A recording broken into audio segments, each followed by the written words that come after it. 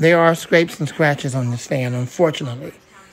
But just because it has this from the manufacturer, listen carefully, that doesn't mean that it's a used fan, that it's all jacked up. No, it just means the manufacturer is sloppy and they didn't do their job on cleaning it up. Look closely, you see little scrapes and scuffs.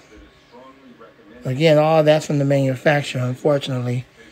All this stuff right here, the handle is dirty, has cosmetic problems, which lead me to believe that this might have been used before they put it in the package. Maybe after they built this one, they might have ran some tests and it just got really messed up in the actual manufacture.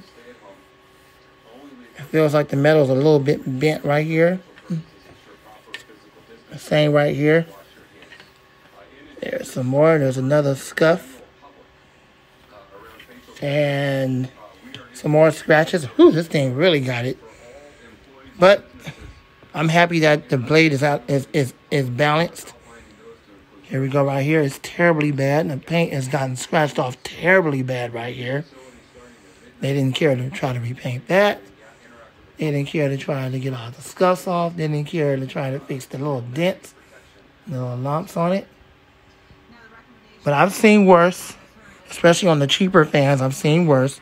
So overall, comparing this to a cheap 3733 or any of the other cheap box fans, this is relatively pretty darn decent box fan. And yes, it does come with the little hole right there for the stand, which you typically don't see on any box fan these days anymore. But you did see that on the vintage ones of their day, which I'm glad I finally got one.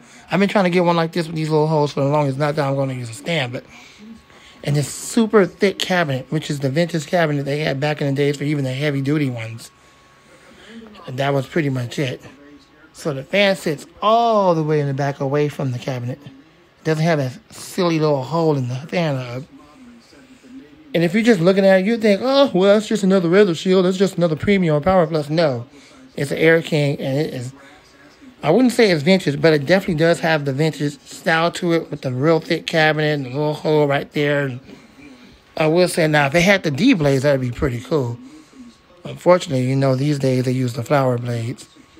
All right, well, there's that. That's part 2. I just wanted to show you that. But don't get on here on the comment box knocking that. I can live with all the little scuffs and things like that because I don't want to tamper with the paint. I don't want to make it no worse. So it's pretty powerful.